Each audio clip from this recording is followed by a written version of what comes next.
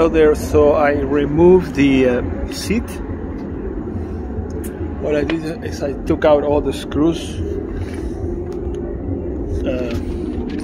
and now when I found this, I found that there is a mark there.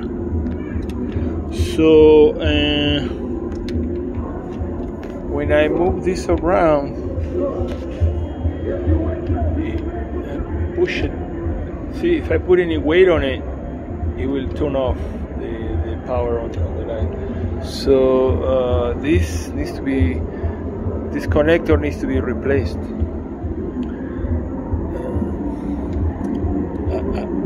don't know. The cable has to be changed. I don't know if it's the male or the female. It's probably the female, but I don't know. So there it is. See, turns the light off. It's I was riding on top of it.